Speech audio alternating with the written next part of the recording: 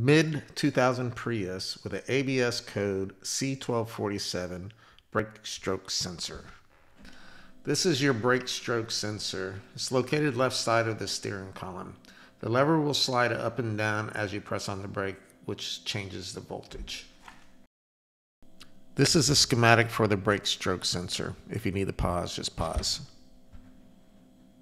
Pick these two PIDs, pedal stroke volt 1 and pedal stroke volt 2. Watch the voltage as they change. Put it in graph mode. Once you have it in graph mode, as you see, when you hit the pedal, the stroke 2 voltage goes up and the stroke voltage 1 goes down. It almost works like an APP sensor, pedal positioning sensor, where they do the opposite ways. This is the normal voltage. Use these voltages as a reference. Now you have to calibrate it. You have to go to the linear Vlv calibration. Click on it. Once you start the process of calibrating, put it in park, apply the park and brake, and just follow the steps that goes through it. The ABS light will flash, and it will flash fast. Once the initialization starts, wait for 2 minutes until the warning lights go out. Just keep following the instructions and everything will go good.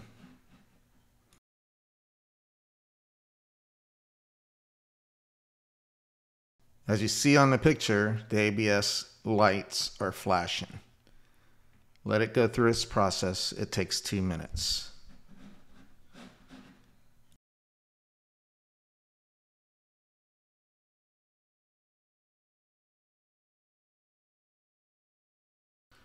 Once it stops flashing and stays lit solid, go to your clear codes, clear all the codes, make sure everything is good, make sure the steering wheel is straight, and you should be able to deliver the car. I want to thank you for watching my YouTube channel. Please hit the like button and subscribe to my channel. I've been working hard on new videos. I'm also going to be putting out soon videos on how to use the scope and do different functions with the scope to measure voltage. So stay tuned. Thank you very much.